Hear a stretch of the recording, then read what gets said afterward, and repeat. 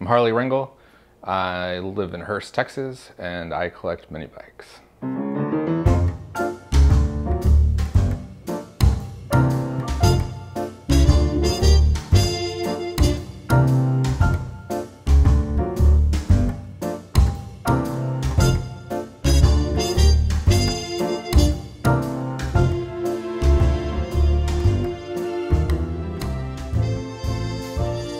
I recently just I got rid of a 66 van, Econoline that I had. It took up all my space, so I sold that so I could make some proper shelves and display my mini bikes, make it easier for me to work on.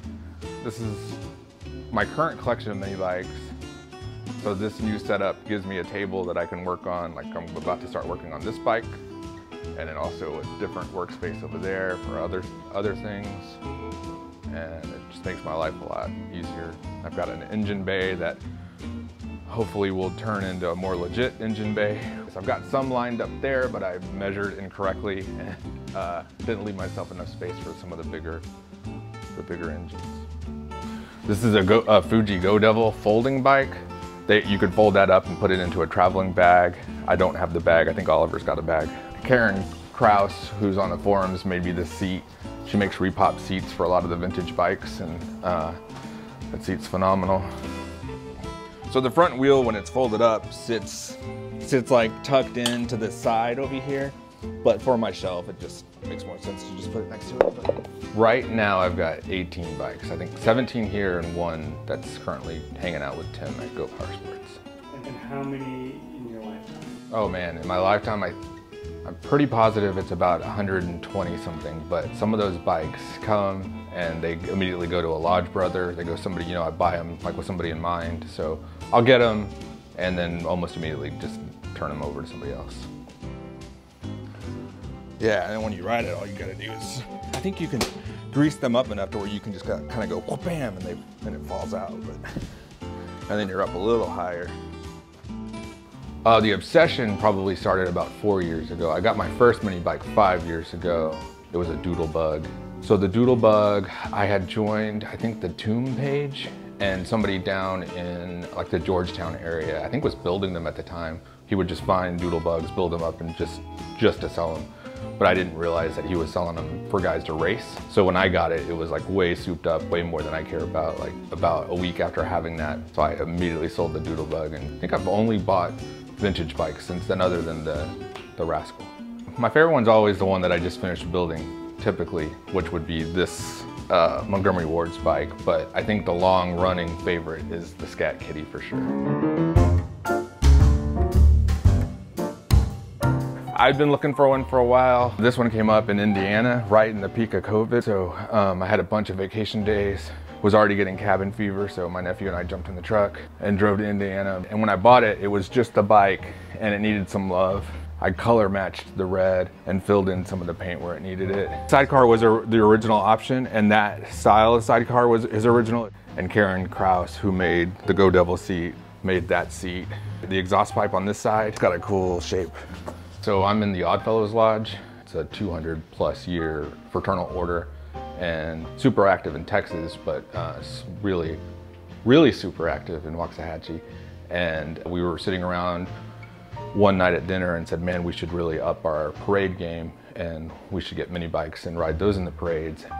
At that moment, Oliver had some mini bikes for sure, but not in our, not at our parades at that time. I think 3 of us went out and bought mini bikes like within a week or two, right after that dinner. A couple of guys that were having that conversation had them. I bought mine, and then when I met up and saw theirs were vintage and just like this cooler look, then I bought a couple, and then within like the end of that month I had like 3 or 4 mini bikes. So that's what kind of built up me kind of out and about buying mini bikes. I think at some point all the guys in Lodge that were actively looking or actively wanted a mini bike had mini bikes, but I didn't stop looking. I didn't stop going out there and like picking them up and buying them. And I do have a problem with like collecting stuff. Like I get into something, I like go all in and then I move on. My parents like went through a stint of Beanie Babies. I helped them at the time. Like I helped them, like if I was out somewhere, I would run into the Hallmark or wherever to see if they had the Beanie Baby my mom needed. And I think Dad probably got me into, like my parents right today will like give me crap about how many mini bikes I've got. Like, man, you trained me on this.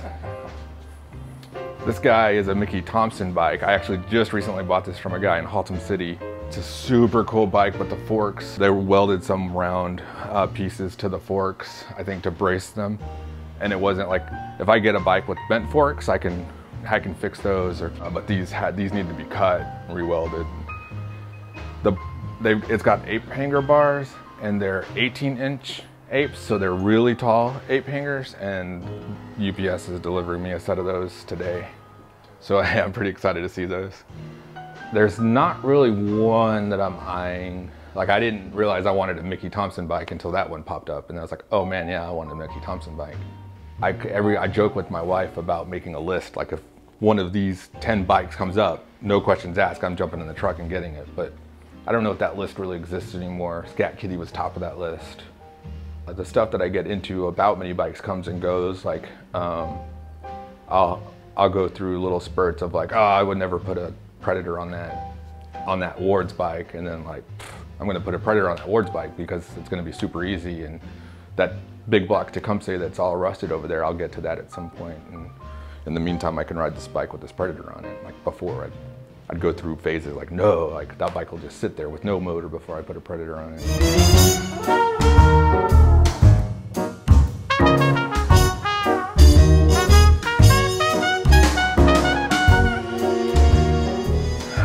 This bike is a Montgomery Ward's bike. The decal was trashed, so I took that off when I was cleaning it up.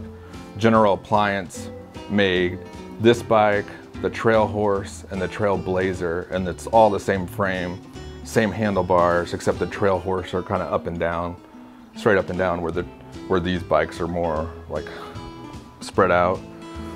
This is the same bike.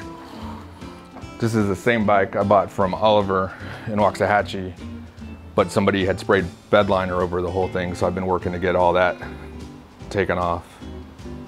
And I've got that complete bike. It's all in that box. But so I just finished this one just in time for Fandango this weekend, and I'm gonna build that one next. That is a GoPowerSports Rascal next to it.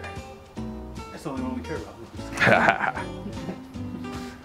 A buddy of mine in Waxahachie powder coated it for me, and I went through a couple of different suspensions. I've got is it the leading link? Is that what you guys call it? I got that over there. I kind of prefer this setup.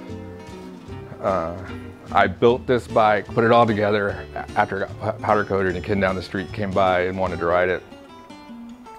And he wrecked it. He wrecked it. It was the day I got it complete. He wrecked it. It was probably my fault. The risers weren't like super tight, and he hit a bump going pretty fast. And when he hit that bump, the bars gave a little bit and freaked him out. And he ended up flipping the bike. He was cut up pretty bad, like lost a fingernail. So I was not worried about the paint at all. So just glad that kid was okay. So GoPowerSports, I think when I got my second bike, I was looking for something, and I think I was Googling like mini bike parts, and there was this GoPowerSports, and it was in Keller, Texas. Like, man, that's like 10 minutes down the road. So I went down there, and I think I may have gone on a Saturday, and it happened to be like a mini bike Saturday day. So I met you guys, and then I just kept coming back. I bought a couple mini bikes. I need parts, or I need like to run something by you guys or Evan or whoever was there hanging out on Saturdays. And it being 10 minutes from me, it was just like, now I got another awesome thing to do on Saturdays. In the mini bike world, like three of the main people that have influenced me or that helped me with the stuff that I'm interested in are definitely locally a guy named Dave Urich. He's a lot like Tim. He grew up with mini bikes. He can tell me everything about mini bikes, and he can fix just about anything. He's helped me quite a bit. Any problems that I have, we can usually figure it out with just a day at the car club.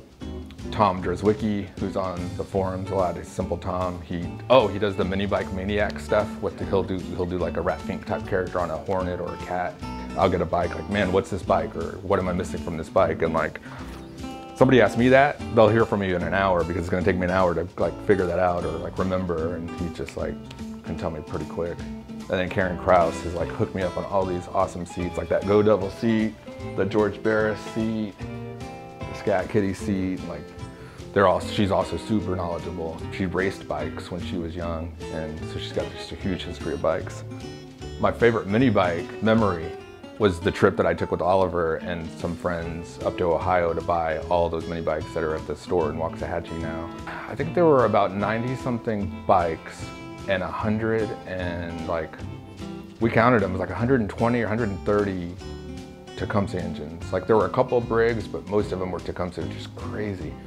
And like the picture that Taylor posted in that vault room in that old, what used to be a bank, like all those Tecumsehs are like maybe half of what was in that hall. I've got pictures of, Oliver's got this huge RV, like a band would take with the running board storage. I got a picture of Oliver shoving Tecumsehs down in that running board like storage area. It's so cool. And we pulled a little trailer off that RV, and that trailer is just jam-packed of frames. And there are definitely some bikes that I've made money on for sure, but if it's for somebody that I know or somebody it's not a job for me. It's was it never for money, always for love, I think.